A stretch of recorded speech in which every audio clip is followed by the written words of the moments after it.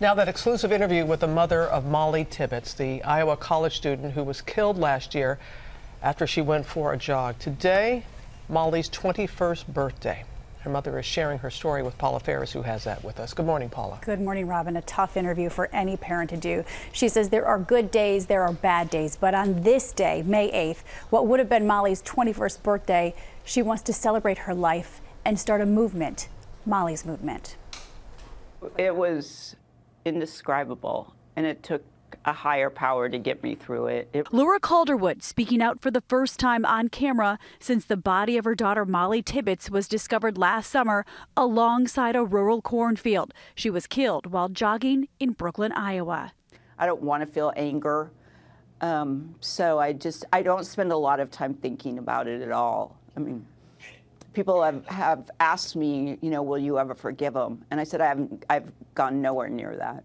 It was the missing persons case that captivated the nation. This morning, the FBI and law enforcement across Iowa joining the intense search to track down 20-year-old Mollie Tibbetts. After a month-long search, authorities made the grim discovery, led there by her alleged killer, Christian Rivera.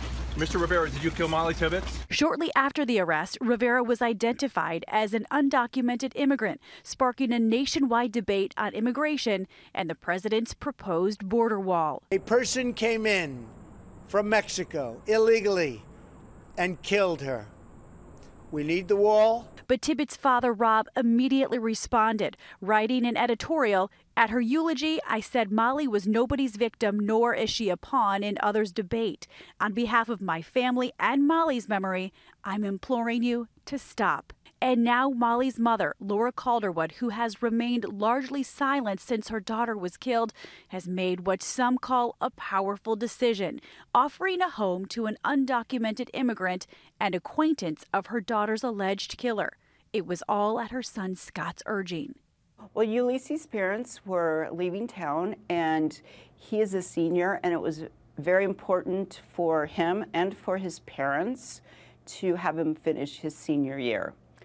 And so Scott simply asked me on a Sunday night, can we adopt Ulysses? And I said, no, we can't adopt him, but if he needs a place to live, he's got one. And so he moved in the following Sunday. I knew I did the right thing, and I saw it from the day he moved in, and I see it every day. Ulysses, or Yuli as she calls him, now lives in the same home that Mollie once did. I just hope that we've set a good example, and with all the kindness that was giving to my family and to the community, keep that in mind and pay that forward. And now, on what would be Mollie's 21st birthday, she's rallying the community in honor of her daughter's memory, raising funds for the local opera house.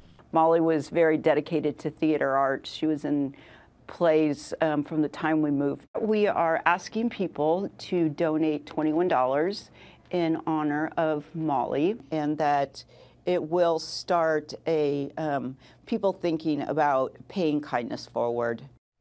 And they're also encouraging people to perform 21 acts of kindness in Mollie's memory today. This theater, the Brooklyn Opera House, it was very special to the family.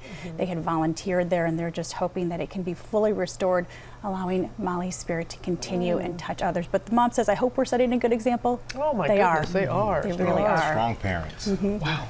Thank you for bringing that to us, Paula. Hi, everyone. George Stephanopoulos here. Thanks for checking out the ABC News YouTube channel. If you'd like to get more videos, show highlights, and watch live event coverage, click on the right over here to subscribe to our channel. And don't forget to download the ABC News app for breaking news alerts. Thanks for watching.